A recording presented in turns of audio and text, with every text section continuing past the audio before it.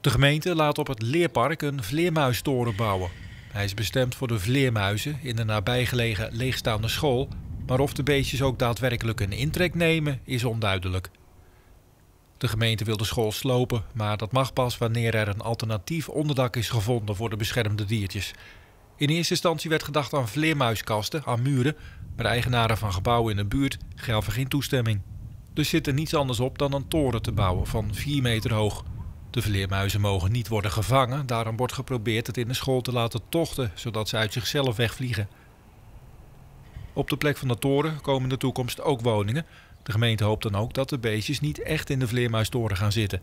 Het bouwwerk is alleen maar bedoeld om wettelijk in aanmerking te komen voor een sloopvergunning. De vleermuistoren kost €22.000.